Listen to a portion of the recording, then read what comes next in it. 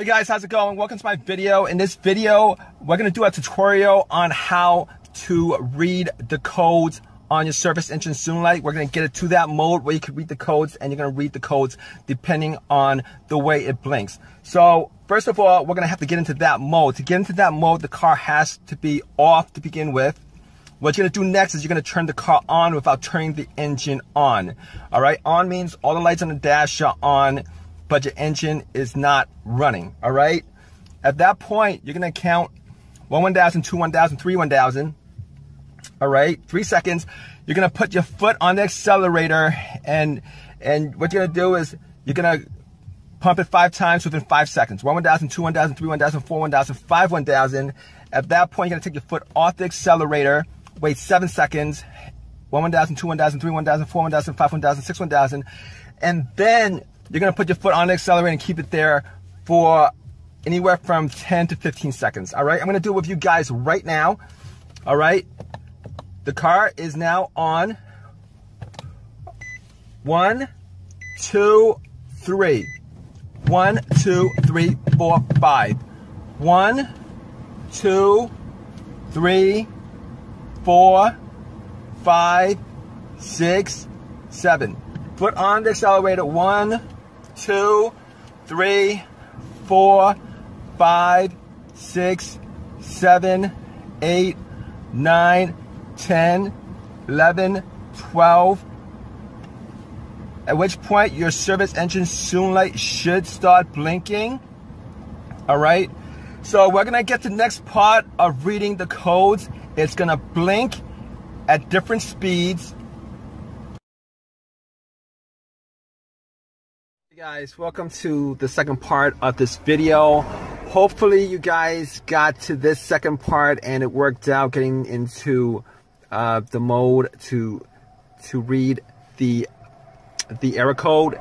So basically, if you got to this point, what's going to happen is there's going to be obviously there's going to be blinking. Your service engine Soonlight is going to be blinking, and it's going to be blinking at different speeds.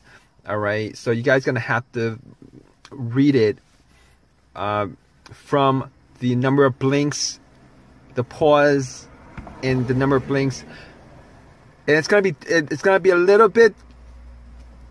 You're going to have to get used to reading it, because it took me a couple of tries to get to that point where I was able to read the codes exactly. So basically the way this works is there's going to be a P on every single one of these codes are going to start out with a P. So if you guys want to, keep that in your head, it starts with a P, and then it's going to, the first couple of blinks going to be slow. It's going to be the slowest. There's going to be a pause. All right. And it's going to blink, whatever the numbers are, it's going to pause, and it's going to do that for 4 numbers or letter. All right. Basically, if it blinks 10 times, it's a 0. All right. If it blinks 11 times, it's an A. All right, it's a letter. It's an A. All right, if it blinks 11 times, it's an A. If it blinks 10 times, it's a 0. Any number of blinks from 1 to 9 is 1 to 9. So let's do it with this sample that I have up.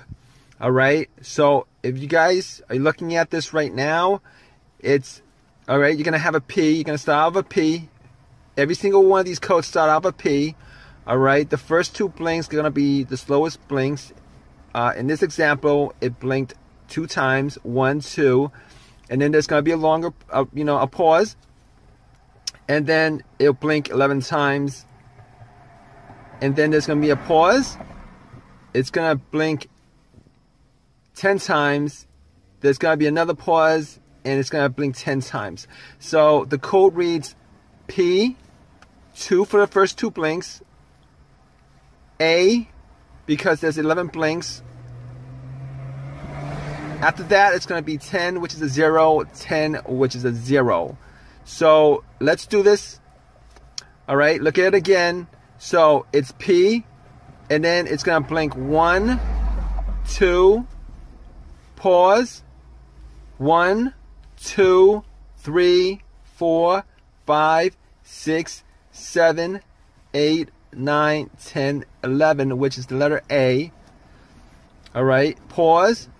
1, 2, 3, 4, 5, 6, 7, 8, 9, 10, which is a 0.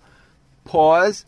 1, 2, 3, 4, 5, 6, 7, 8, 9, 10, which is another 0. So it's P2A 0, 0. So I'm only using this example because this is the code that I had up. If you guys look, this is the code that came up on my OBD2 reader. So basically, most of the codes are not going to have a letter. Most of the codes are going to have a P and then 4 numbers. All right, this is one of the rare codes that has an A, which is a letter. So normally, if you have any other codes outside this code, it's going to be P and 4 numbers. All right. So in this instance, PA200, it reads on the OBD2 sensor as a, I believe, I'm not looking at it right now, but I believe it says oxygen sensor error leak or whatever. But if you guys are getting this code, and this is one of the most common codes that's out there, you know, if you guys want to just go to the gas cap, tighten it up, and then, you know, reset the code. If it comes back, it means that, you know, it is what it states on there, but most of the time it's your gas cap that's not tight enough.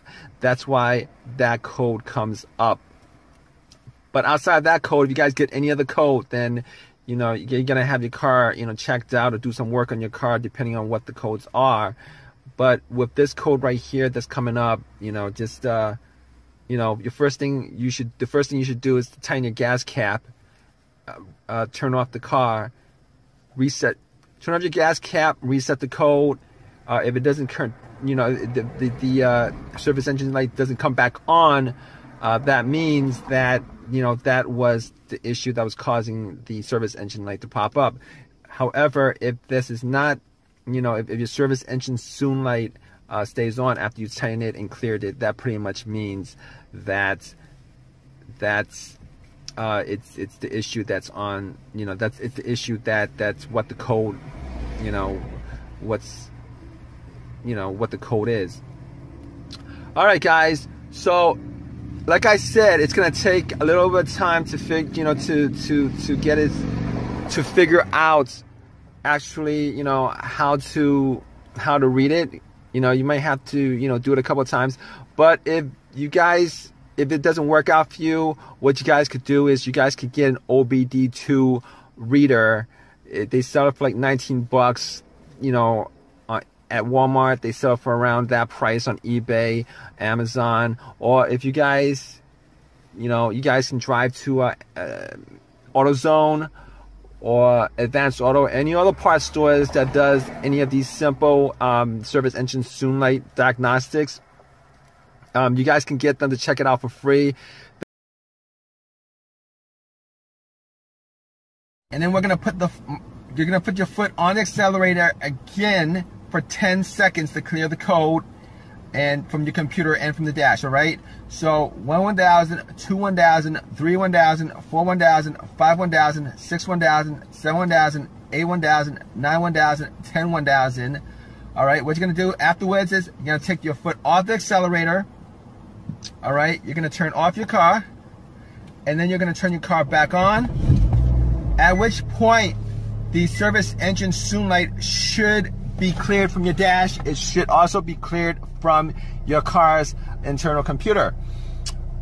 All right, but if your issue is still there, the service engine soon light code and the light on your dash will come back on depending on your drive cycle. You're not going to be able to pass inspection until you actually fix the issue. The reason being is, all right, your car has a computer that actually checks each and every sensor. There's about 7 or 8 sensors in your car. It's going to check each of those sensors.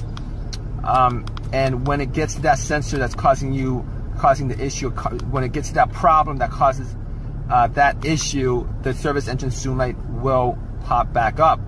And furthermore, if you take your car to get it inspected right after you did this method and the issue is still there, you're still gonna fail inspection. Reason being is that when you take it to the inspection center, what happens is they will make sure that your car goes through that drive cycle. That drive cycle meaning that the computer has checked off at least, you know, most of the sensors in your car, so that it reads out, you know, that everything in your car is working right. All right.